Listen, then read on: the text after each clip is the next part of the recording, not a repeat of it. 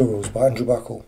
In this tutorial I'm just going to show you how you can use the arc tool and the tilde character just over here and the arc tool. Now arc tool is not particularly great most of the time, but you can use it for some interesting effects holding the tilde down. So now I've got black set for the stroke. I'm just going to apply it now and you can see the design straight away. You can create some nice sort of curved designs. Just drag that around sort of,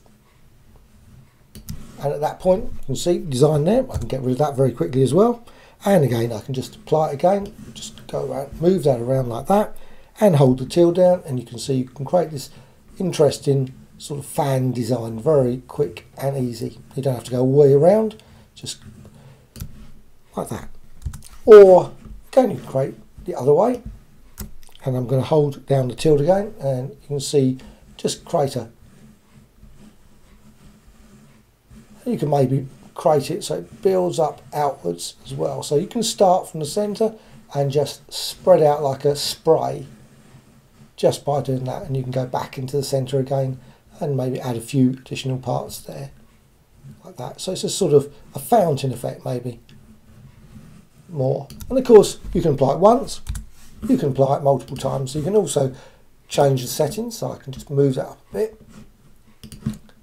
Click there, you've got various range of settings, so you can modify the convex, you can modify various other things, and then you can obviously just create, so I don't want that. Hold the tilde down again and you can just apply it.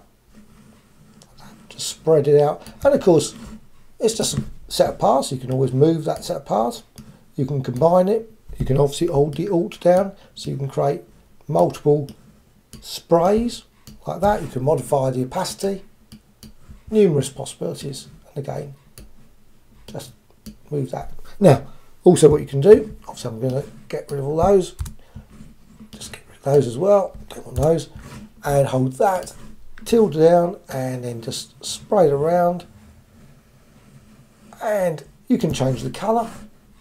I'm going to go for red and I'm going to apply it again, hold the tilde down and spray it over there,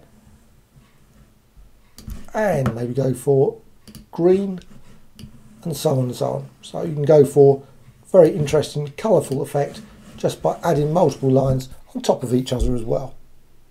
Hope you found this of interest. Thank you much.